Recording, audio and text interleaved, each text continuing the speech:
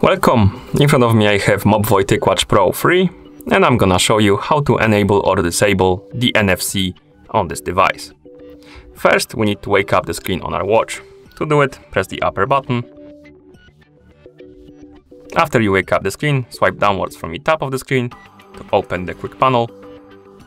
And here, tap on the settings icon. In settings, let's scroll down and tap on the connectivity.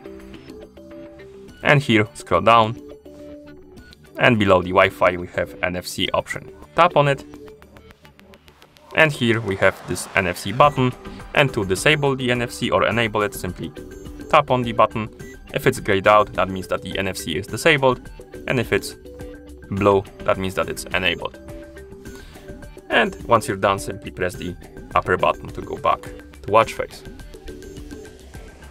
And that's how you enable or disable the NFC on this device. Thank you for watching. If you found this video helpful, please consider subscribing to our channel and leaving a like on the video.